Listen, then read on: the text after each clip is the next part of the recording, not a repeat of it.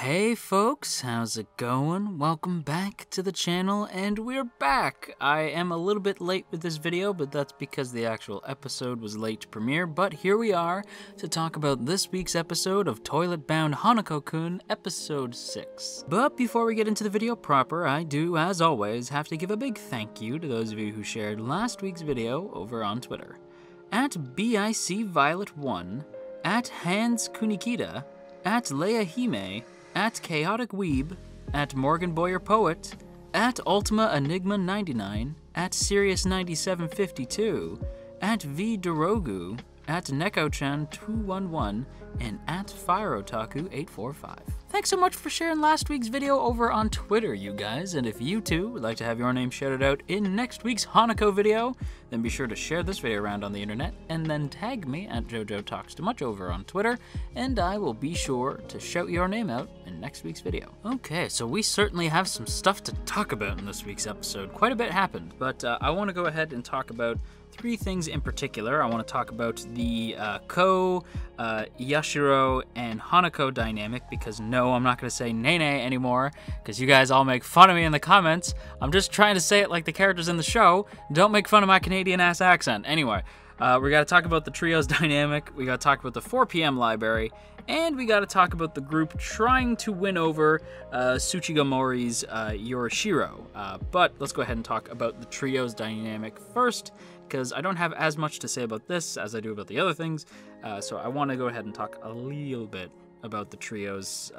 interesting relationship, because I noted this while I was watching that it's likely that the Yashiro and Ko relationship is going to be playing second fiddle for the most part to the Hanako and Yashiro relationship, because those two, obviously, like, that's the crux of the show, is the relationship between Yashiro and Hanako.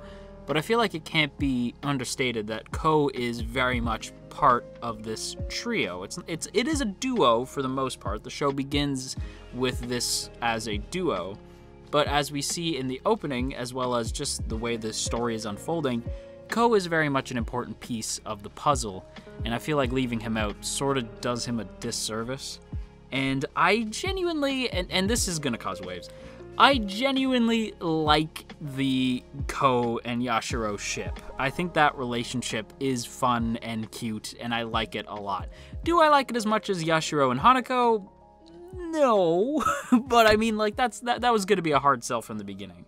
I do, however, think that as much as I ship Hanako and Yashiro to the moon and back, I do think that ultimately it's gonna be Ko of the two who ends up being like the end game ship, and I'll explain why. See, my reasoning is the way that they're setting up the Hanako-Yashiro relationship, it seems like it's gonna end poorly. Not so much like an argument and they break up. No.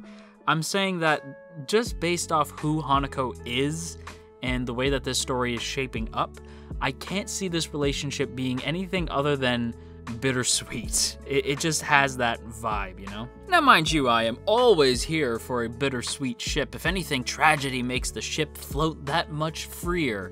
There's something about tragedy that just does wonders for a ship, especially with me. I don't know why. I like feeling the feels, I guess.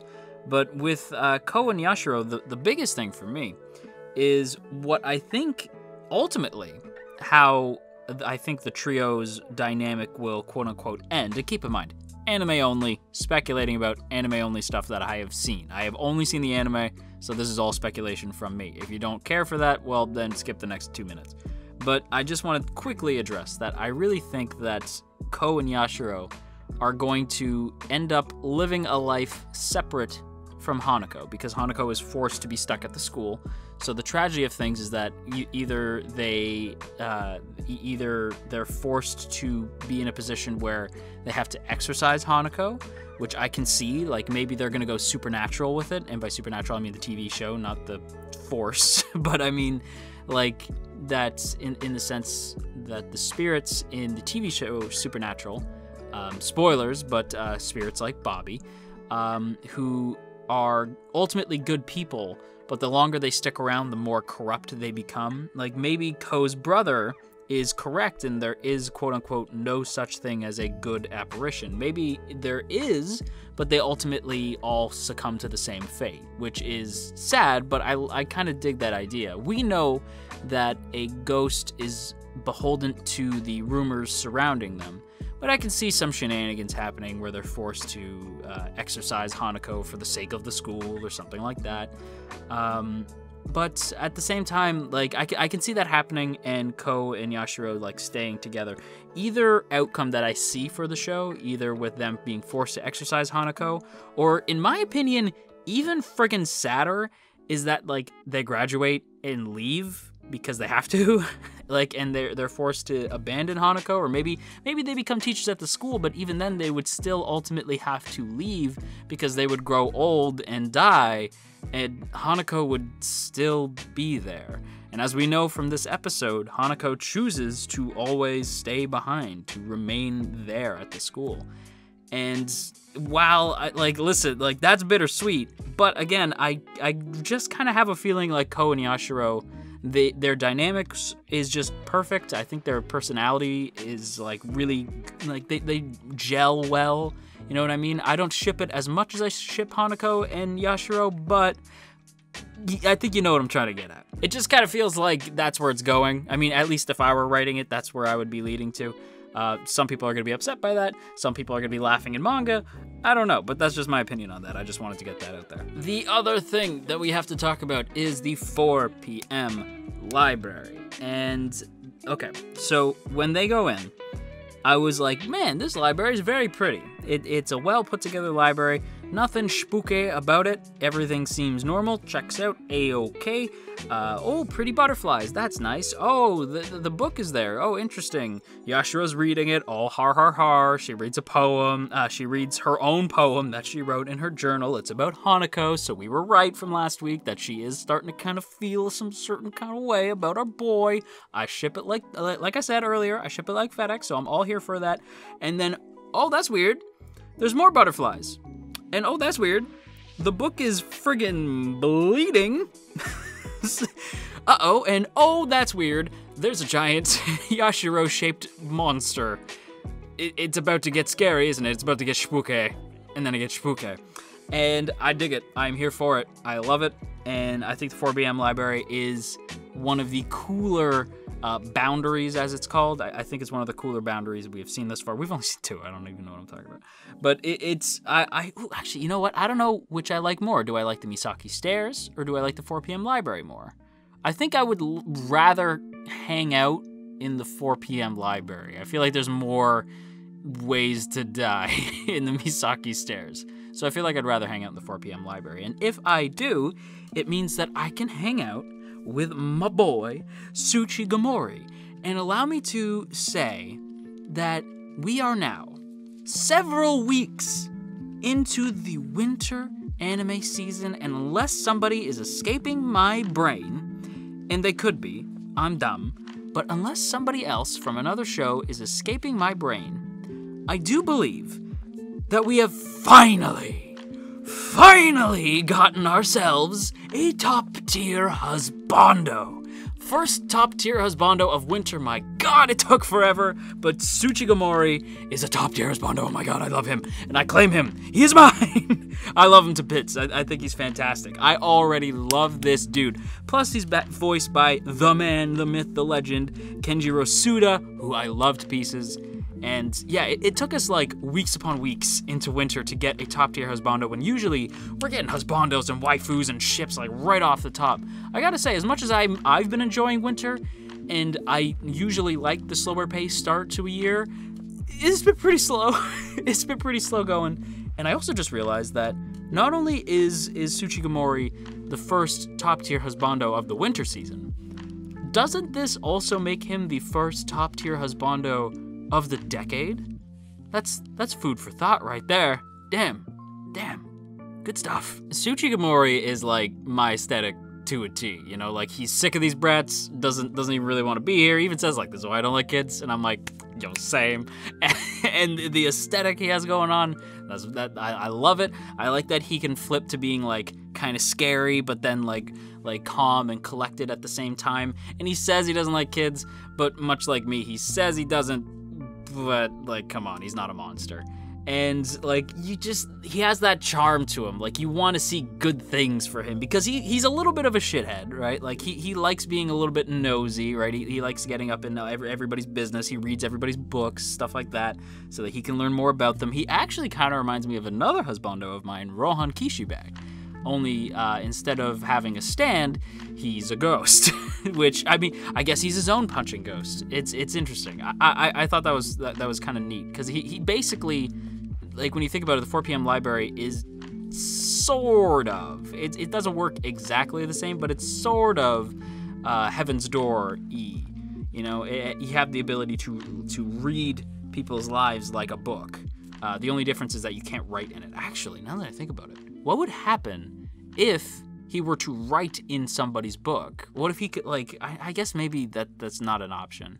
But that's something that's interesting. I'd like to see them, you know, try to address that. Like, what would happen if, like, say, Yashiro, like, wrote in her own book, like, I don't go on that date and nobody ever tells me that my legs are fat again. Which, by the way, stop picking on my girl, for crying out loud. And even though my timer is about to go off, I'm gonna give myself an extra bit of time. I'm gonna give myself, like, another minute to talk about something friggin' huge. That is the absolute bombshell that is not just the backstory to Tsuchigomori, although I was interested in that, but also the backstory to a certain character, a certain Yugi Amane, aka Hanako. To say that I had goosebumps doesn't even cut it. My jaw hit the floor. I had, like, all the hairs on my arms stood up, and my cup of tea ranneth cold, because that's how cold my blood was going, because I was just shocked that we were seeing this. This felt, it almost felt early to be seeing this, but at the same time, like, we're halfway through, so, like, yeah, I guess finding out a little bit of backstory about Hanako was due, you know, like, I'm not against that. And again, it doesn't reveal everything, but it's enough. And you start to kind of, like, get an idea of who Hanako was before he became Hanako, back when he was Yugi. It's time to duel. Sorry, I'm gonna be making a lot of those jokes every time they mention his name was Yugi. But, like, yeah, you get the sense of who he was, and this dynamic that he shares with Tsuchigomori. And damn, I really, I wasn't expecting this. Like, I'm not playing it up. I was genuinely shocked, guys. Like, this really surprised me. Not only because I just wasn't expecting it in terms of how soon it happened, but how kind of somber he was, even as a kid. It bummed me out, and I hated seeing him, like, all beat up and bruised and stuff. Like what was going on, man? Like, it's not enough, because now that I have the information, it's, like, just enough information to keep me going, but at the same time, I'm like, well, now you gotta tell me why he's like this. Like, what happened? Does he know? Does he know his own past? Because, like, I have to assume that he does, but at the same time, like, you gotta give me more. Like, you gotta give me more information. Okay, so with that said, everybody, I'm going to wrap up my thoughts here. I would say that this episode was like a cup of chai tea. It is just like a good cup of tea, and it's even got a little bit of spice. It's got a little bit of spice to it, a little bit of kick. Yeah, this episode was definitely like a cup of chai tea. And with that said, that is a wrap on today's video, so I hope you guys enjoyed. If you did, then go ahead and hit that like button, maybe even consider sharing the video around on the internet, and go ahead and hit that subscribe button if you want to stick around and see more content from me. And if you do, be sure to click on that bell icon so that you'll know immediately when a new video of mine comes out, and if you want to go above and beyond, then consider checking out our Teespring store and grabbing yourself a mug, or checking out our Patreon page, which really helps support the channel. And speaking of our Patreon page, I want to give a big thank you to those of you who support the channel over on Patreon. Andrew W., Calvin A., Crowbar of Irony, Daniel G., Digger the Fox, Emily, Ionos, Urza, Ginkotaku, Godzilla Fan, No For Nothing, Maria Teresa, Marshall B., Mirth Mouser, Cell, Shadow Creative, Stephen G., Sakochi, Tristan G., and Veridin. A huge thank you to all of you who support this channel over on Patreon, and if you too would like to join the T Squadron, then be sure to check out the link in the description to check out our Patreon page and get access to our Patreon exclusive Discord for as little as $1 a month. And with all that said, I want to once again thank you guys so much for watching. I hope you have an awesome day, and if you are feeling stressed out today, then you go have yourself a warm cup of tea, and I will talk to you all again real soon.